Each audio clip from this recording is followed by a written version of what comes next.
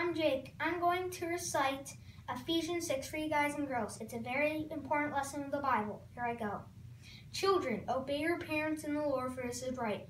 Honor your father and mother, for it's the first commandment with promise, that it may be well with you, and you may live long on the earth. And you fathers, provoke not your children to wrath, but bring them up in nurture and admonition of the Lord. Servants, be obedient to them that are your masters, according to the flesh, with fear and trembling and singleness of heart as to Christ. Not with eyeservice as menpleasers, but as servants of Christ, doing the will of God from the heart, doing good will, doing service as to the Lord, and not to men. Knowing whatsoever good thing any man does, the same shall be received of the Lord, whether not he be bond or free. And you masters, doing the same things to them, forbearing, threatening, knowing that your master is also in heaven, even as their respective persons with him. Finally, my brethren, be strong in the Lord and the power of his might. Put on the whole armor of God, that you may be able to stand against the wiles of the devil.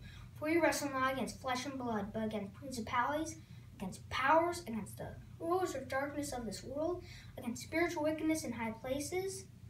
Put on the whole armor of God, that you may be able to stand in this evil day, and done all to stand. Stand therefore, having your loins girt about with truth, and having on the breastplate of righteousness, and your feet shod with the preparation of the gospel of peace. Above all, taking the shield of faith, wherewith you shall be able to quench all the fiery darts of the wicked, the helmet of salvation, and the sword of the Spirit, which is the word of God.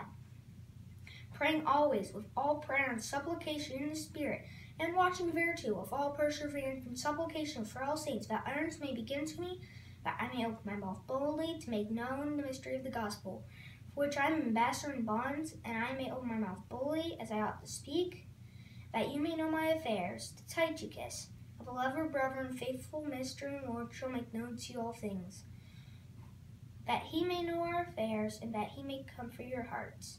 Peace be to the brethren from love, from God the Father and the Lord Jesus Christ. Grace be that lover Lord Jesus Christ in sincerity. Amen. Have a great day.